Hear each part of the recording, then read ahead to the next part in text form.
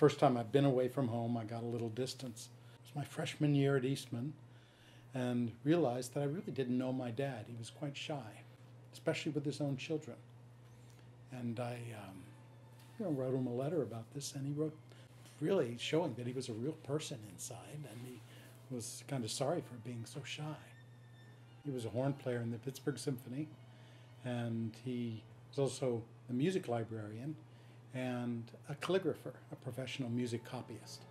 He was had a really good hand. He actually did my first piece for orchestra, which was done for the Pittsburgh Symphony when I was 16 or 17, and those parts are beautiful.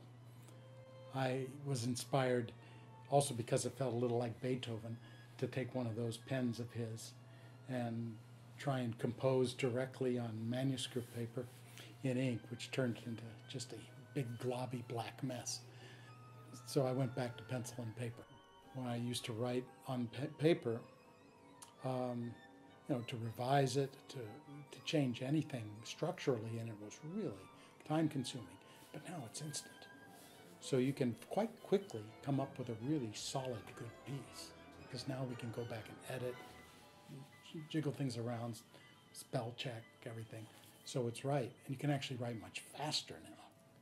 But that immediacy is, there's one remove from